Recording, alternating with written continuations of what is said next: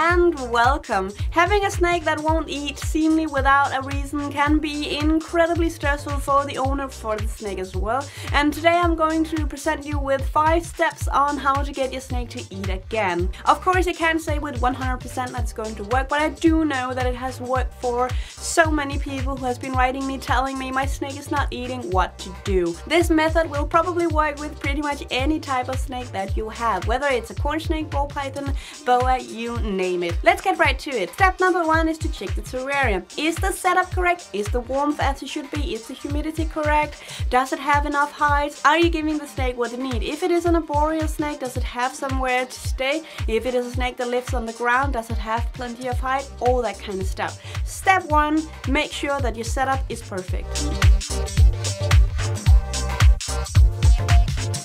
Step 2 is of course to make the adjustment that is needed. If your snake really do like to burrow and you're keeping it on newspaper, it might be idea to change out the newspaper with something like, for example, coconut fiber. If you, for example, have a ball python in a gigantic terrarium, it might help the ball python if you change it out with a smaller terrarium, or if you put in a lot more clutter and a lot more hide. So step 2 is to make the adjustment that is needed. Step 3 is that you need to cover your terrarium. It can be covered with something as simple as a towel. The reason why you need to do this is because that your snake is probably a little bit stressed. So you need to create this environment where the snake can completely de-stress. You need to create an environment where the snake can feel safe. Covering the terrarium with, for example, a towel will give this darkness and will give this feeling of being safe to your snake. And one of the biggest reasons as to why snakes won't eat is because that they are feeling scared and or uncomfortable. So covering with a towel, giving them the place to de-stress, giving them a place to be safe is greatly going to help.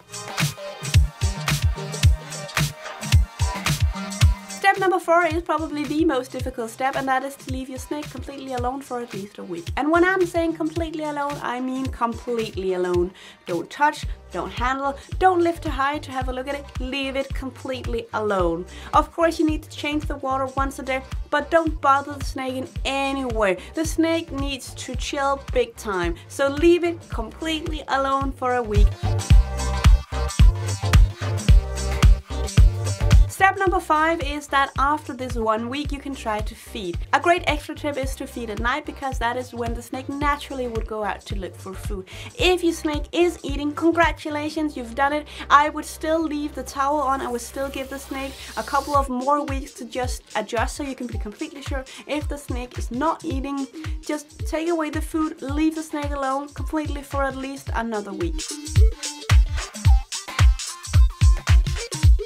Well, that should pretty much do it. I've had great success with this. As you may remember, I did have a snake that went into a feeding strike. I did this and she ate. That was just wonderful. I use this method pretty much all the time. Maybe not covering the entire terrarium, but I always make sure that at least one side of the terrarium is covered, so the snake has this feeling of being safe. If my snake starts to show small signs of being stressed, or if they have refused a meal, of course that can be because they're in shed. I do tend to put on a towel and covering at least half of the terrarium. It really does help. Well guys, that's all for today. Please give the video a like and remember to subscribe as well. Have you tried this method? Please write down in the comments if it worked for you, or if you have any other tips for people who are having snakes that simply won't eat. Just write them right down in the comments. I would love to know. That's all for now guys. Thank you so much and bye bye.